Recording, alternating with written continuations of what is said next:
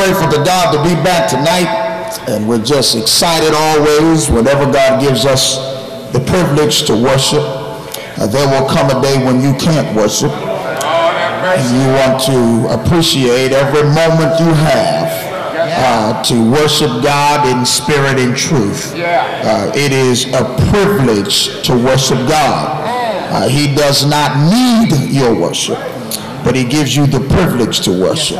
And we just know that God is worthy to be praised, and he's worthy to be honored. I'm getting to a point in my life where you can praise him for what he does. You can praise him for what he has done. You can praise him for what he will do. But I'm at a point now where I just praise him just because of who he is. I just praise him because he's God.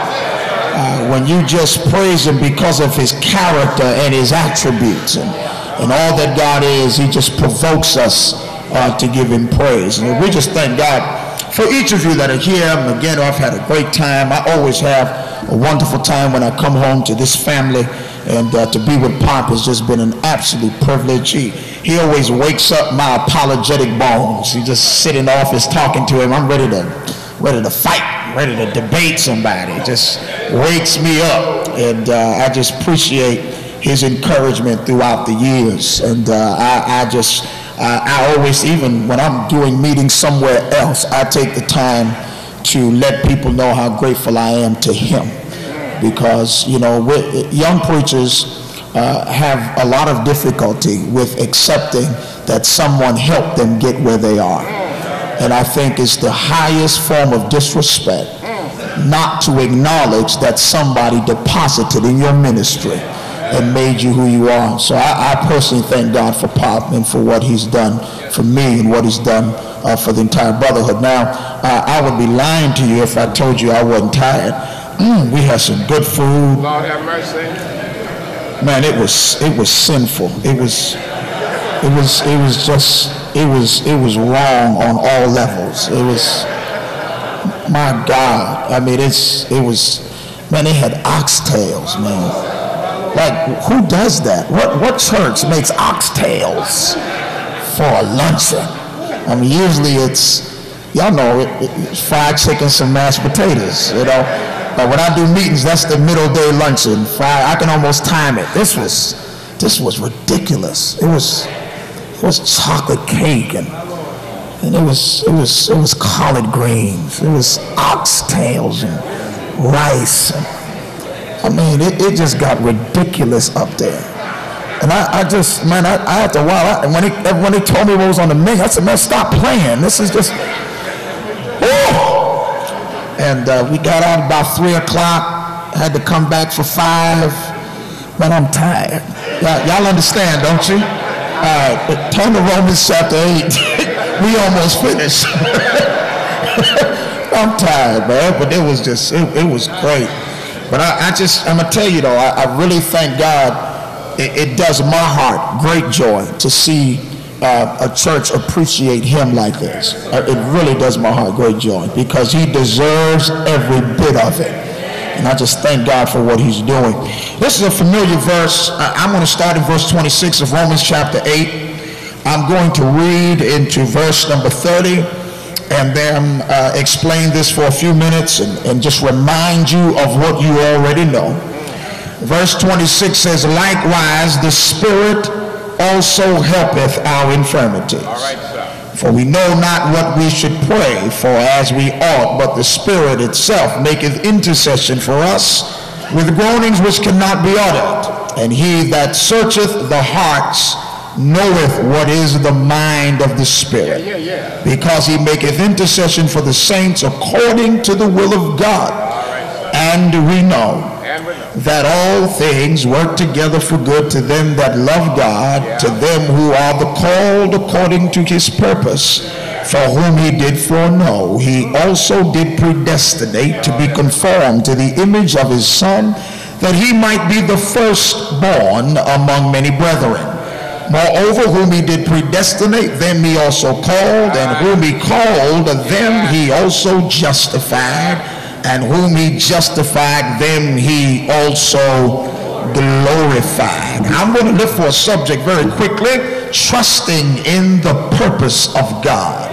Trusting in the purpose of God. I don't have to tell you that the book of Romans is Paul's great didactic epistle. If some would call it his magnum carta, they would call it the constitution of Christianity, because the Apostle Paul in this letter unfolds the very dynamics and core of what Christianity is all about. Paul in Romans chapter 1 gives his thematic thrust when he says, I am not ashamed of the gospel of Christ, for it is the power of God unto salvation to everyone that believeth, to the Jew first and also to the Greek, for therein is the righteousness of God revealed from faith to faith, for as it is written, the just shall live by faith. It is the essence of this letter.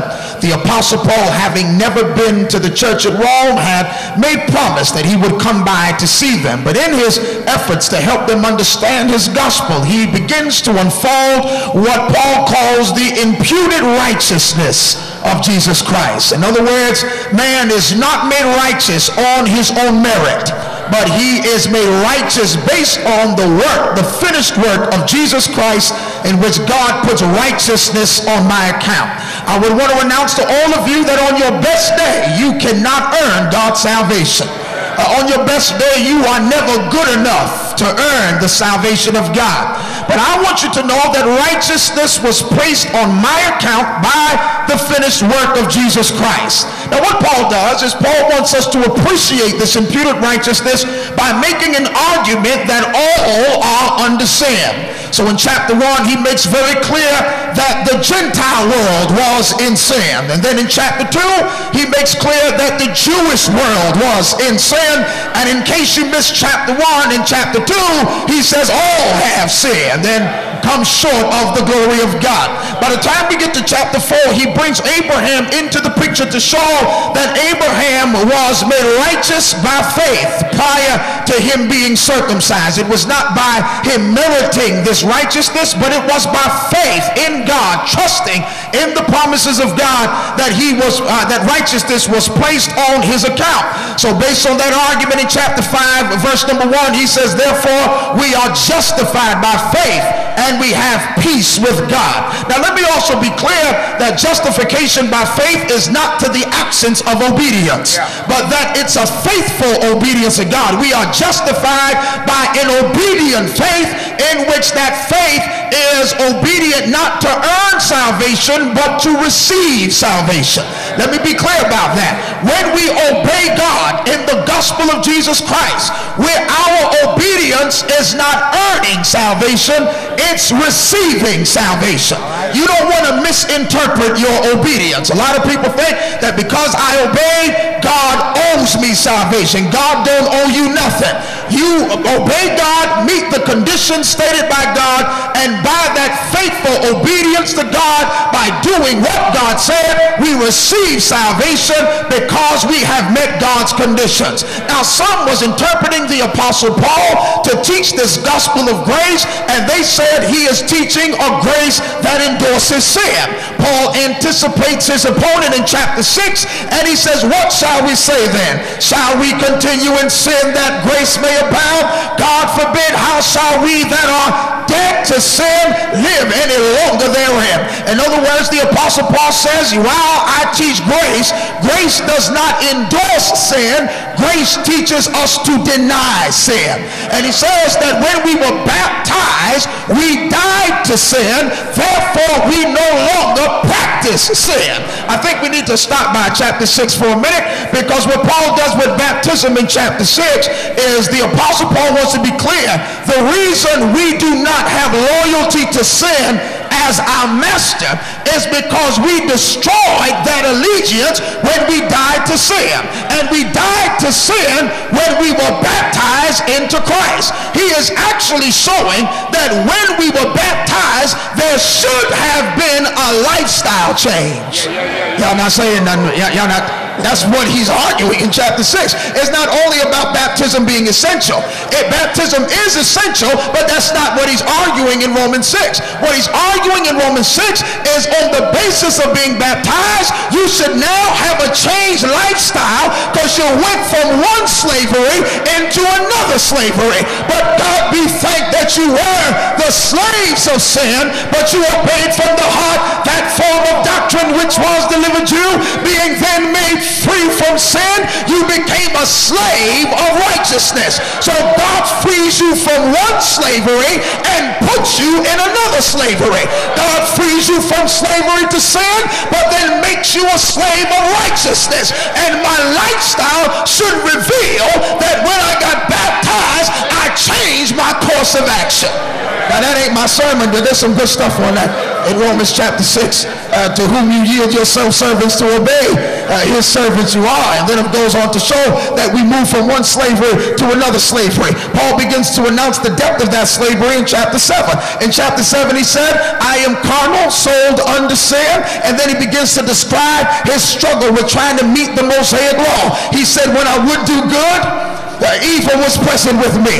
When I try to do right, I end up doing wrong. And while I was trying to meet the law of Moses, while I was trying to reach God's standard, I saw another law warring in my members against the law of my mind. And then he came to the conclusion, oh wretched man that I am, who shall deliver me from, y'all remember this in the Bible?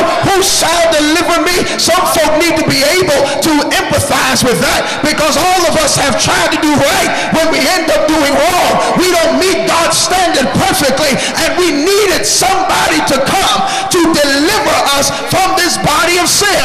Then Paul said, I thank Christ Jesus. I thank Christ Jesus my Lord, who has delivered me. And then chapter 8 he says, therefore there is now no condemnation to them that are in Christ Jesus, who live not after the flesh, but according to the law of the Spirit. Now in chapter 8 he begins to show that we're no longer under the law, or rather we have been freed from the law of sin. Now the law of sin is not the law of Moses.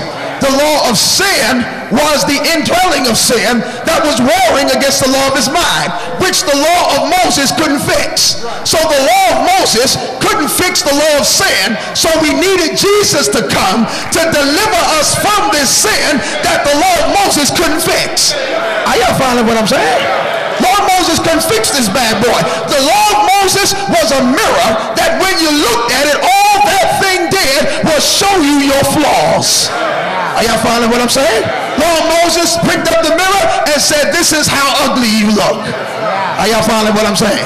All right. Now the law of sin, I've now been made free by Jesus Christ, and God has placed me under the law of the Spirit, the rule of the Spirit in my life. So now he goes on to show that now that we're under the law of Spirit, we have received the Spirit of adoption, and the Spirit bears witness with my spirit that we are the children of God.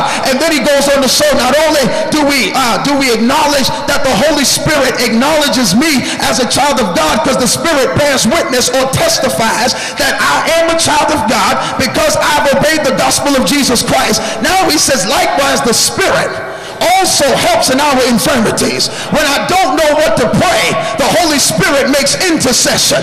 And after the Holy Spirit makes intercession, you should be able to get up off your knees and say, and we know that all things work together for good to them that love God and are called according to his purpose. Listen, when you finish praying, when you finish talking to God, even when you don't know what to pray, and the Spirit makes intercession, the confidence we have is that when we get up off our knees, we trust that God can make all things work together for his ultimate purpose. Are y'all following what I'm saying? So in your life, you've got to trust in the purpose of God, that everything happening in this world, God knows how to take this and make it work with that, and take that and make it work with this, so it will ultimately work out his purpose. Then he tells you what the purpose is. And now then he tells you what the purpose is, because a lot of Christians, let me tell you, the more I preach, the more I want to preach on this purpose. Now, there's a lot of folk don't like to preach on the purpose of God. They call it milk preaching, and they call it too basic, and they call it too fundamental. And they say, but God doesn't call it basic, fundamental, or milk. God calls it eternal purpose. God calls it unsearchable riches. God calls it the manifold wisdom of God. It's amazing that what God calls his wisdom and what God calls his purpose, we call milk preaching. We call too basic, and the church needs some kind of other message. I've come to tell you, I'd rather call it what God calls it. When God talks about the plan of salvation, he doesn't call it milk, he calls it purpose, manifold wisdom, unsearchable riches, eternal purpose. And I've come today to tell you, there will never be a reason why we should stop preaching the purpose of God. I'll tell you right now, when you pray and you finish praying, you should get up and say, we know that all things work together for good to them that love God and are called according to his purpose. Well, what's the purpose, Brother Heyward? For whom he did foreknow. Oh, God. For whom he did foreordain. He did predestine to be conformed to the image of his dear son. Listen, let me just be a few minutes. You know this stuff already. I don't preach nothing that Pop don't preach. In fact, I preach half his sermons all my life. Listen, predestination is not the idea of God sending some folk to heaven and some to hell. That's not predestination. I actually take the position that when you talk about predestination, and whenever it's brought up, tells you what was predestined. If you just keep reading, predestination will define itself. Now, some people say, predestination means some going to heaven, some going to hell. That's not what that means. Look at the text and let the text tell you what's predestined. Now, whom he did foreknow or foreordain, same word used to describe Jesus in 1 Peter 1:9, when it says Jesus was foreordained before the foundation of the world. It's speaking of not just foreknowing something, but pre-planning something. Jesus, or God rather, in his mind, predestined, he foreknew in that he pre-planned, foreordained. He foreordained, the text says, for whom he did foreordain, he did predestine. Now the question is, look at the text. What did he predestine? He predestined us to be conformed. See the text? To the image of his dear son is speaking about what God planned for his people. God not only planned the people, he planned their destiny. I want to have a people that's conformed to the image of my dear son. Watch the reason. That he might be the firstborn among many brethren. This is the church in the mind of God. This is Paul saying, let me take you past Genesis 1 verse 1. Let me take you past when the Bible says in the beginning God created. I want to take you beyond that sentence into God's mind so you can see God predestined a people to be conformed to the image of his dear son, that he might be the firstborn. Now firstborn means preeminent. Jesus is my big brother, and the church is Jesus' little brothers. Y'all look at the text. Oh, y'all something else. Look at the text. That he, Jesus, might be the firstborn among many brothers. The church in God's mind is Jesus as the preeminent son with a bunch of little brothers. Hebrews 2:12 in the midst of the church. But rather, before I get to that, he says, I'm not ashamed to call them brethren. Jesus is our brother, and that's how God pre-planned it. God said, I want my son to be the preeminent one among many brothers in which he holds the first rank. Now, in Colossians 1, you see it in living color. Colossians 1:18. For he is the head of the church, the firstborn from the dead, that in all things he might have the preeminence. That's the church. And that's how God planned it in his mind before the foundation of the world. Go back to Romans 8, almost done. All right. Now, when you go back to whom he did foreknow, he did predestinate, foreknow, prognosko, which means foreordain. He did predestinate, prohorizo, to draw a horizon, draw a boundary line. He did predestine them for what? To be conformed to the image of their son. If you wanted another verse where you can see predestination explain itself, it's in Ephesians 1, verse 3.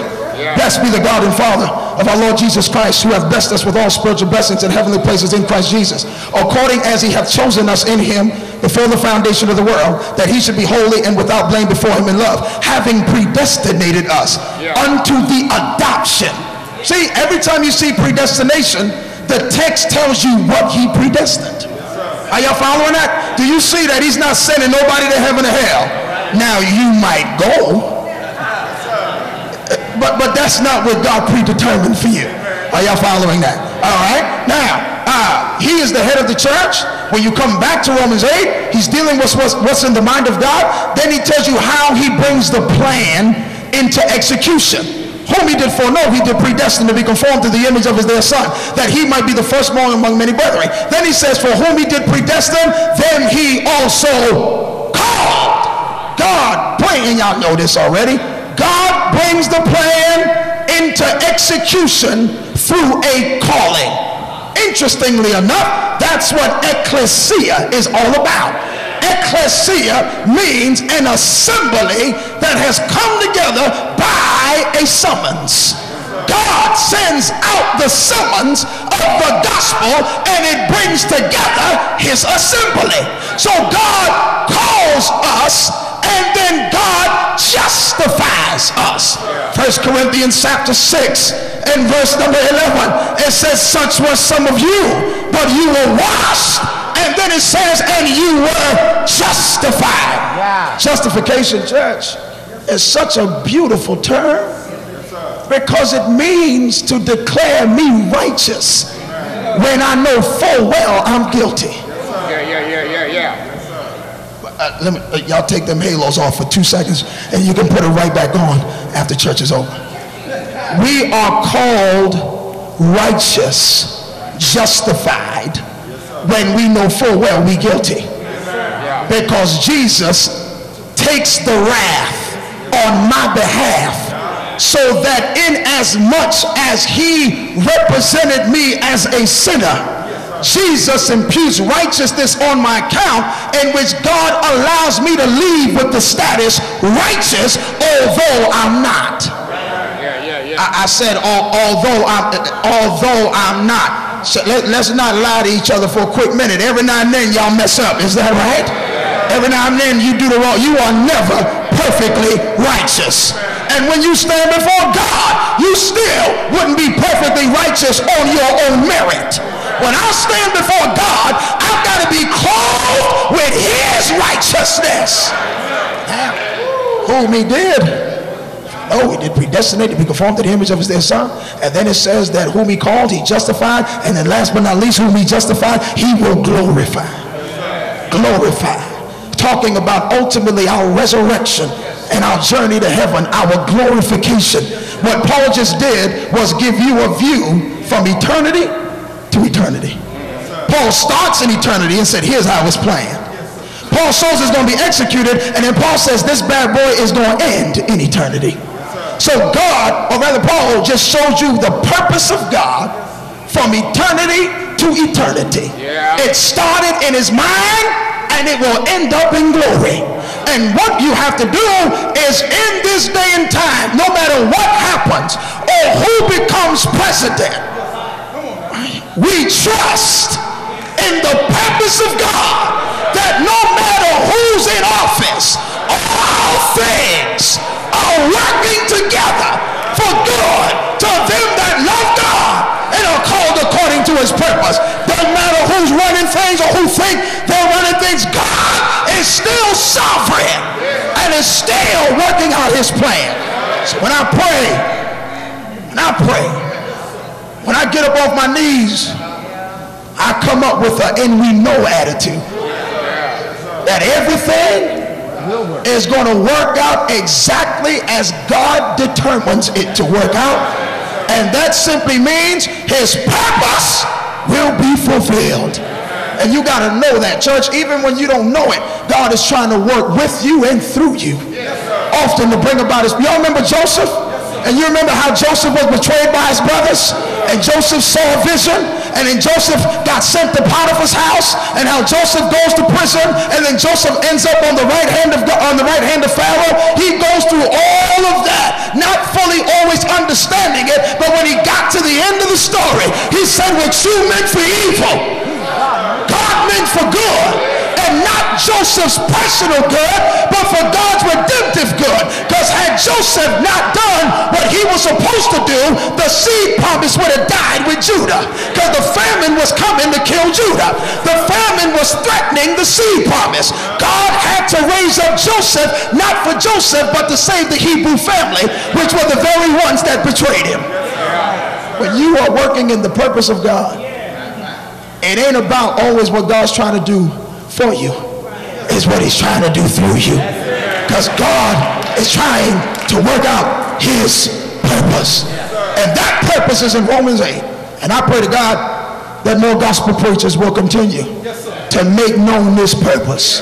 We got a lot of gospel preachers preaching everything except this purpose, so you can have a congregation full of folk that don't know what their purpose is, and then ask why we ain't growing. Praise God. Do you know what you're here for?